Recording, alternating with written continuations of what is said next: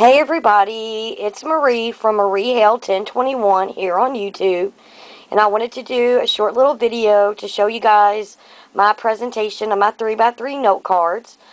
I ended up doing a stick pin through the bow because I thought how beautiful it is, and it's an extra little something for my fellow swappers. I only had to make 9 3x3 note cards, so you're probably wondering about the extra one. I've always, made something for the host, or hostess, so that's the reason for the fourth one. I also did a little tag here instead of writing them on the note cards or on the back of them in case somebody wants to use their note cards. And I put the date, my YouTube channel, the swap, and then our host, the Thrifty Crafty Male, otherwise known as RJ. I hope everybody likes them, and if you want to see the actual 3x3 note cards, come swing by my channel.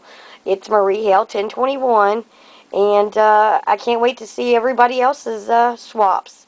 So, bye!